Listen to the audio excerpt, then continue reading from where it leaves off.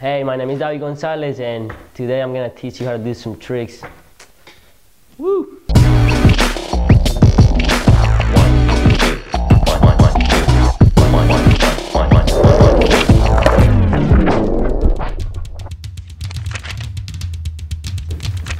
Round 2, Stalefish.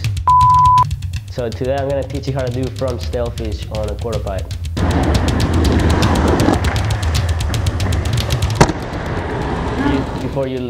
Before you want to learn this trick, you want to make sure you already know how to do frontside ollies.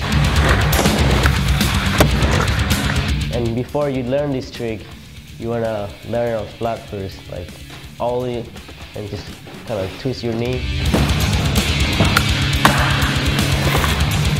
It's pretty kind of easy on flat, but you kind of have to bend your back a little bit.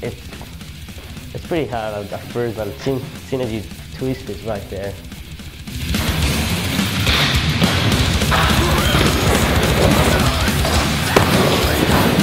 So I'm goofy. I grab with my left hand and I grab it.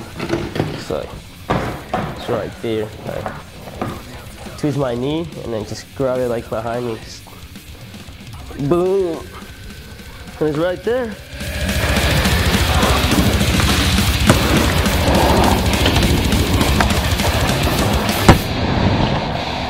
First, you want to make sure you go fast to do it, and just frontside 180 and just twist your knees. Go out, twist your knees, kind of just like, you know, go like that. If you can do it like that, I want to learn it like that.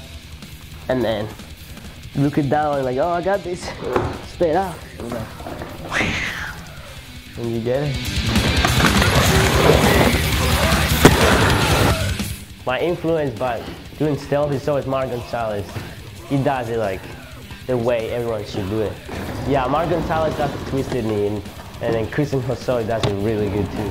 They both do it great. That's my influence. That's why I like frontside Stalefish, because of just two guys, Gonzalez and SOTY. Make sure you don't tap. You don't want to tap on the coping, because that will hurt your face, your whole hip, everything.